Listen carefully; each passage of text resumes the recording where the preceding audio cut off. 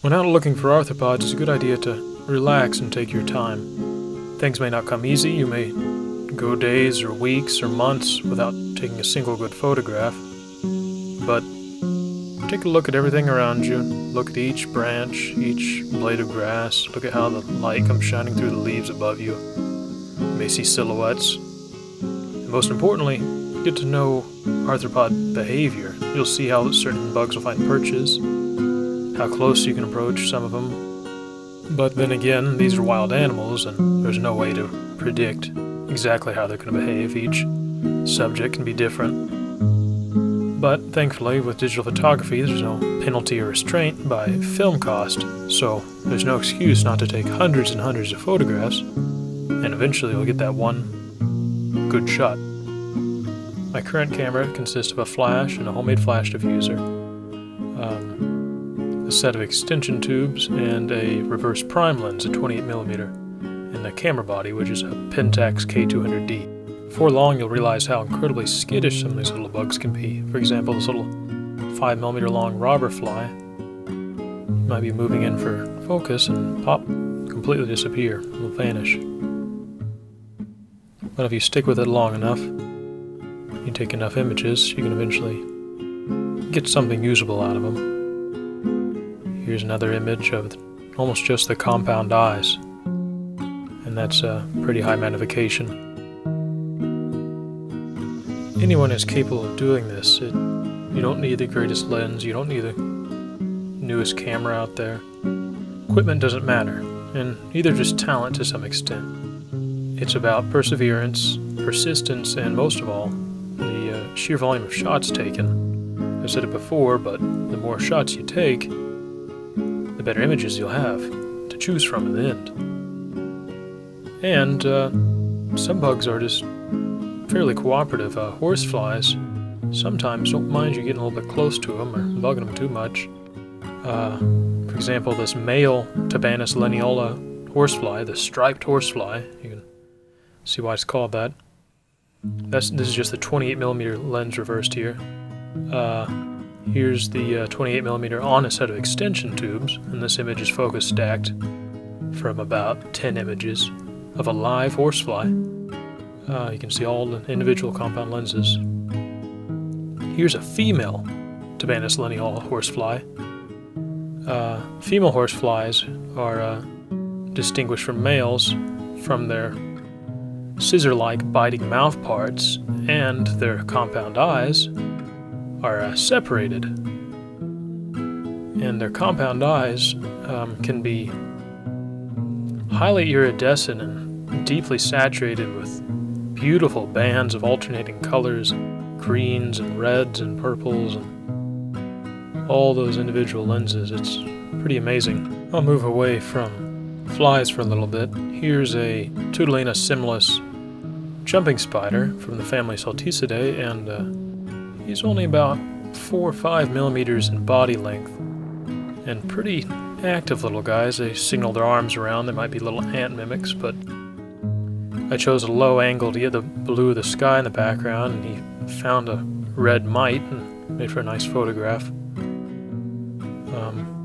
Here's a young Phidippus jumping spider, and they'll find little things to eat, and once they reach adulthood, that's when the real wild hairs and ornamental tufts on the legs and cephalothorax are really apparent. And jumping spiders are pretty curious little guys. They'll investigate things, and they love jumping on the camera lens, looking at the reflection.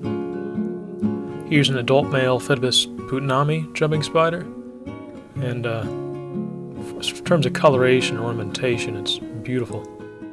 The eyes of jumping spiders are they have internal retinas, so when you get down low and look in their eyes, washes of red will sometimes kind of float behind their lenses.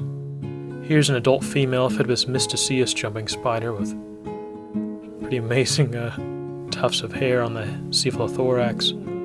Here's an adult male Phidippus mysticeus jumping spider with interesting coloration and markings.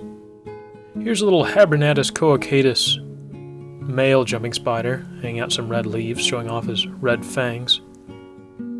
That's the abdomen of a Phidippus apachianus jumping spider, and those guys are velvet ant mimics. And here's a female Phidippus putinami jumping spider, and zooming in on her anterior median eyes, which are quite clean and highly reflective. You can see my fingers pulling away a leaf. This is a Paraphidibus aurantius jumping spider with pretty massive chelicerae fangs. A leafhopper,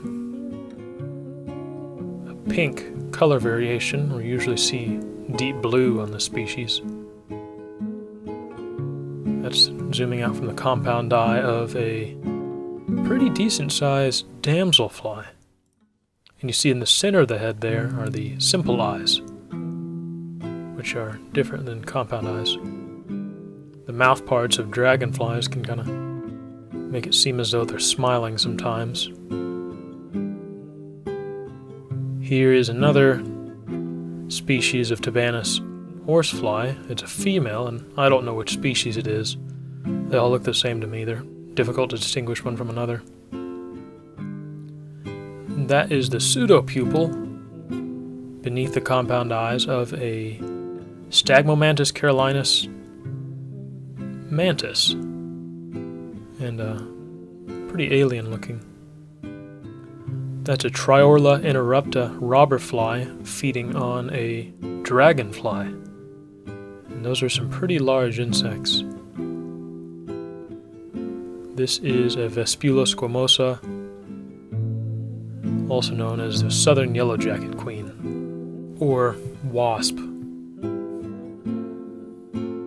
So in conclusion to all this, macrophotography is time-consuming and difficult and physically exhausting, but it's not just for a select group of people. It can be relatively inexpensive. You don't need that great of equipment, and it just takes patience and time.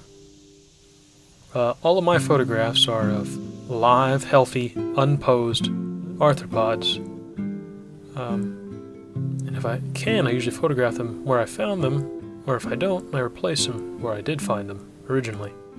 If you'd like to see more photography, look at some of my artwork, or hear some bad music, go to thomasshahan.com, or just to see bug photos, go to flickr.com/opoturzer. Thanks.